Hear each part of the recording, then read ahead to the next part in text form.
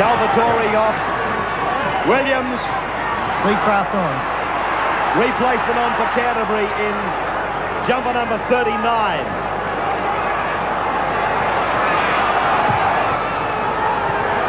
That kick. Lollies around. Oh, chance! Chance for Canterbury! Yes! Polla-Mounter! Polla-Mounter scores! Canterbury's in front now. Well, haven't we seen some mistakes on kicks? And that one was James Matthews for Eastern Suburbs. And Troy Clark chased it up, was able to get his hand to the ball and knock it back. Polla-Mounter started it. A nice angle kick across to the corner. It bounced up. Matthews got a bad bounce. Look at Troy Clark come in here. He knows to push it back, which he does. Polla-Mounter picks up. Craft, who's just come back into the play, wasn't strong enough to keep Polla-Mounter out. And look at the joy. New leaders, 16-14 against the odds Canterbury.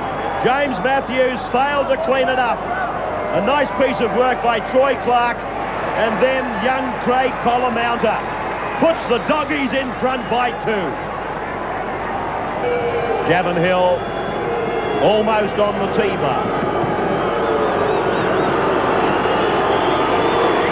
Suburb supporters willing, no goal.